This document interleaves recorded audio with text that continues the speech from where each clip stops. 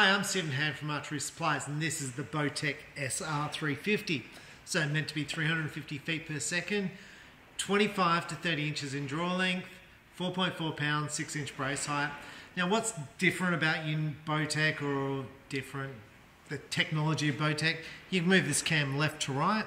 It's got a module you can flip from performance to smooth draw, so just flip it one way or the other. Rotating draw length. It's got a draw stop on the cable just there, so easy to adjust draw length. Tuning ability, adjustable grips, so the grips just clip on and clip off. Roller cable guide there, which is flexible, so this reduces torque. Multiple side holes, two holes here. You've got multiple positions there to put a rear stabilizer. You'd probably be put on the front. Cable stop. This system here is just to reduce the tension on the end of the lug, so they wind it backwards and forwards because all the pressure then is not on that one lug. So that's why they do that. I haven't shot this bow yet, so this is the first time for me shooting an SR350. The cams look very similar to the cams in the past. They're big egg-shaped cams. So I expect this to build quickly, especially if it's 350 feet per second. And I expect a short valley. The balance on the bow, the grip feels comfortable, the balance is excellent. That's my grip open. Now, I did a video talking about derailing your bow. This is how your grip should look, like that. Basically, the bow sits just there, just pivots, not like that. That's going to create torque, so it sits like that. Look, you can see the bow just sits nicely, just the hands relaxed, feels good. With Bowtech limb technology, you can see it's thinner here, then it gets thicker and then thinner. That's to distribute the weight over the entire length of the limb, so creating less stress on the limbs. The cams are generally fairly lightweight to increase the speed. So if you derail this bow, so you want to be an advanced archer, generally shoot this bow. If you derail this bow, these cams will fold over. No question. And then you're going to say the bow's faulty. No, you've torqued the bow. So these cams will fold over if they've got left or right pressure put on them. The pressure is designed to be this way. Alright, let's try it out. I've got a basic 3-pin side, a basic D-loop.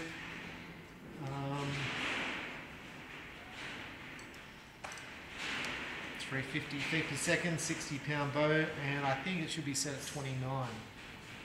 Straight out the box.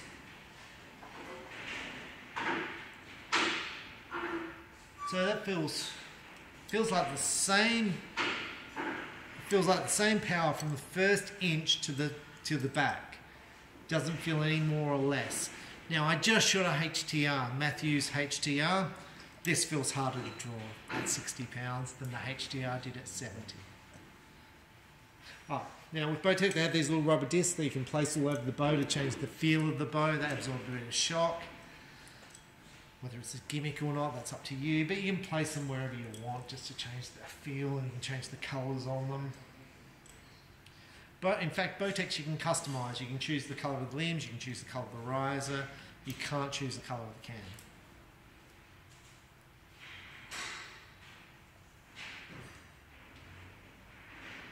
So I feel like it's a very short valley.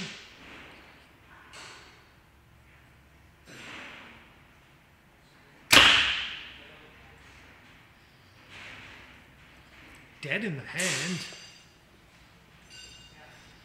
Very nice draw cycle. Very nice. I like the grip. The grip is very nice. Draw cycle is very nice. So, I own a full throttle, PSE full throttle.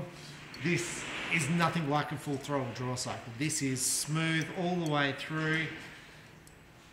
It's one of the better draw cycles. It's a very good draw cycle. It's better than some of the target bows. It's very, very nice. No shock, no vibration. Just watch the bow when I shoot it. It just sits there with no stabilizers.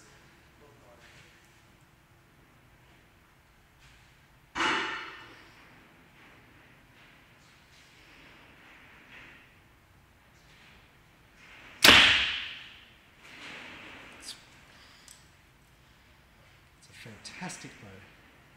Now, these little marks here, these are timing marks, so you can see when you fit a set of strings, you can see they're in between the two little timing marks, top and bottom. Look, it's a very simple system. It's good. This is a really good bow.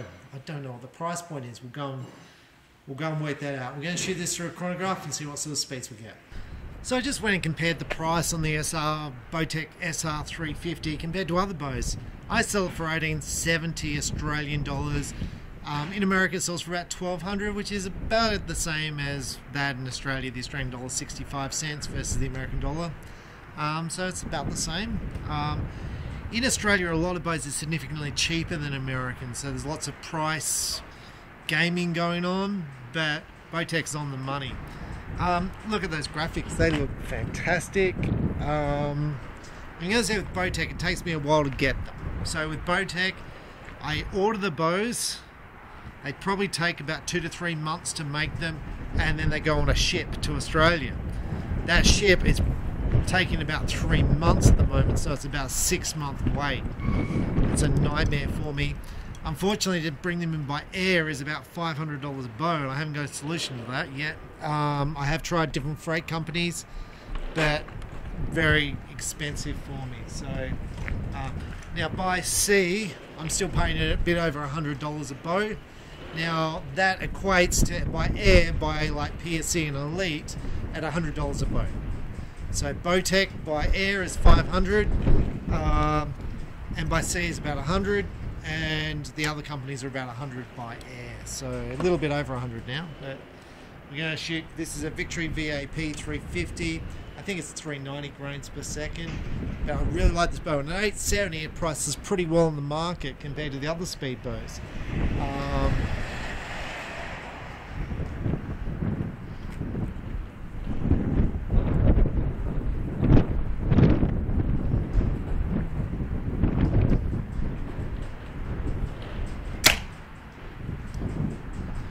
.282. That's pretty good. Now we're going to compare this 60-pound bow to the 70-pound Matthews HDR, which I just did a review with. The 70-pound HDR was 266 with that arrow, and this is 282 for a 60-pound. So this is a gold tip velocity. It weighs 327 grains.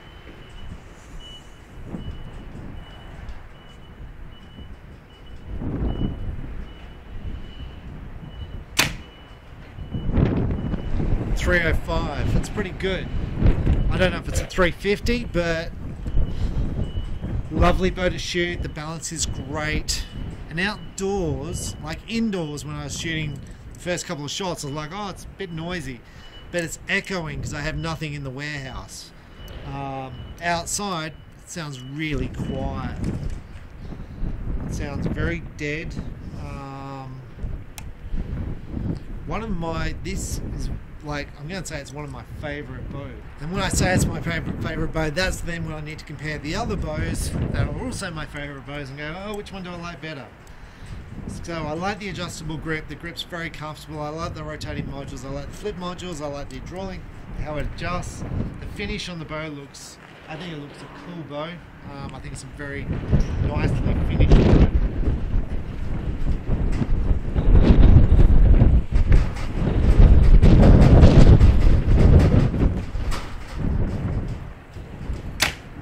But outside here, it sounds silent. All right, we're going to take this inside, shoot 18 meters, and see how well I shoot with it. Okay, so we're back at 18 meters, and to be honest, I haven't hit the 10 yet. So I've scattered the arrows all around the target, and when I adjust the sight, the little plastic sight, I bump it, and I bump it too much. Either that or I'm a crap shot, one or the other, and anything's possible at the moment. So we're going to just shoot these arrows and see how they go. I love the way the bow shoots. So I'm going to say that. I love the grip, I love the vibration because it doesn't exist. I like the draw cycle, really like the bow. Now I've found in the past I shoot better with longer brace heights because I'm a little bit more stable and I get more accuracy with a bigger brace height. So 6 inches will be interesting to see what sort of accuracy I get with it. But it is faster. So at longer distances, you know, for range finding. So if you like difference between 45 and 50 meters, faster bow will be less sight gap. So you can be out with your distance judging more with a faster bow. All right, let's see how we go.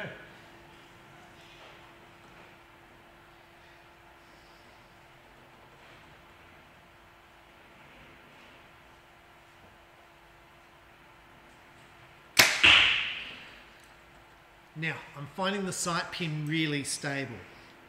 Saying that, I'm indoors. The light down the end's not great, so it might be I just can't see my sight pin moving around. I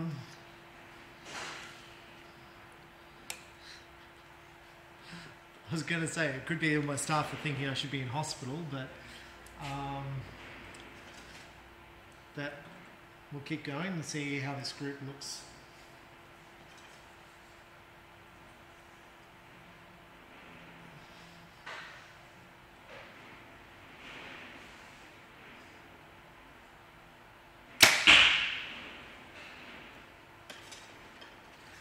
Bow's lovely. Love the bow. Now when you compare bows, you're going which is the best bow of the bows you like, it's better to do it in light conditions, but all bows are extremely good these days. So I really liked when I shot the Omnia. I like the way the grip, I like the grip on the Omnia, I like the lightweight, I like the speed. And this is pretty much the same to me. I like the grip, I like the features, I like the way the bow looks.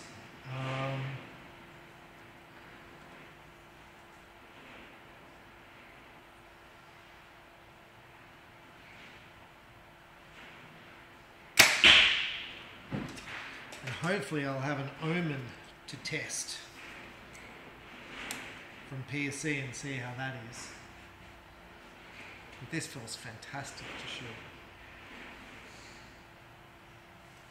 Now, you've got the bit here for the two-piece quivers, which is the same as Elite. Your two-piece quiver you're going to get is from Tight Spot, and I think Bear also do a two-piece quiver for it. And I should say Bowtech and Tight Spot, same company.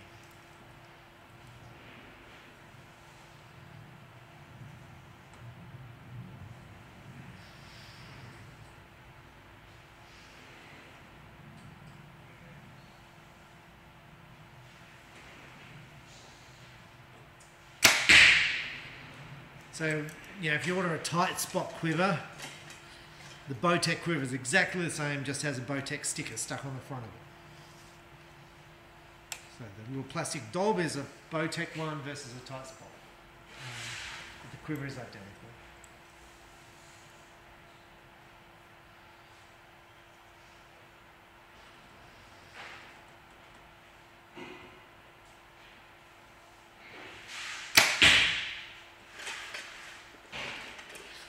So when I get sight settings, I normally have to walk up to the target between each arrow to see where the arrows land, because I can't see. Just see nothing down there.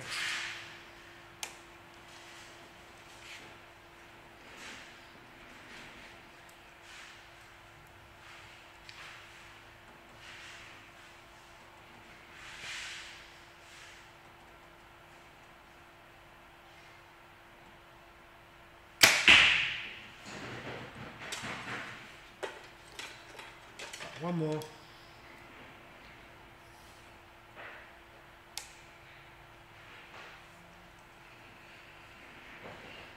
Now, when you're doing these reviews and you don't hear arrows crunching down the other end, it's not a good sign. But the bow feels lovely to shoot.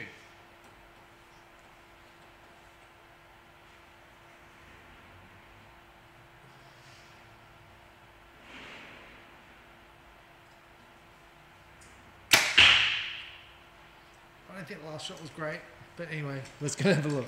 Well, up here at the target, it's obviously not a great result for me. So 110, couple of 9s, another 9, and 3/8 high. Left and right's pretty good. So left and right looks pretty good, and the last shot was a bit, yeah, how's your mother? Up and down's a bit of an issue. So, look, as I said, I seem to shoot better with 7-inch brace height. I would say my shooting is down a little bit at the moment, and I don't know if it's because blood pressure. is high for me at the moment. It's a little bit all over the place as far as my scores. My scores are definitely down at the moment. But look, I really like the way the bow shoots. The SR350, lovely bow to shoot, lovely bow to draw. Grip's good. I like the tunability. I like the features in Bowtech. I just find I shoot better with the bigger brace sight. And, you know, where I get those arrows touching in the breaks, those shots felt good. They felt like they broke good. The sight pin felt stable. Like I said, it's quite dark down here at the target. But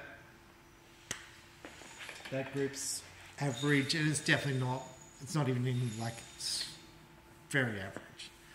But the bow feels amazing to shoot. And so the bow to me feels amazing. The grip's average at best. Maybe I need to review this and shoot it outside. It's just, it was so windy today outside. It was a waste of time to do a review outside. Anyway, I'm Stephen Hand from Archery Supplies. Thanks for watching. Go and check your local shops for a Bowtech SR350 and see what you think, and see how you think it compares to the other speed bows on the market. Thanks for watching. Bye.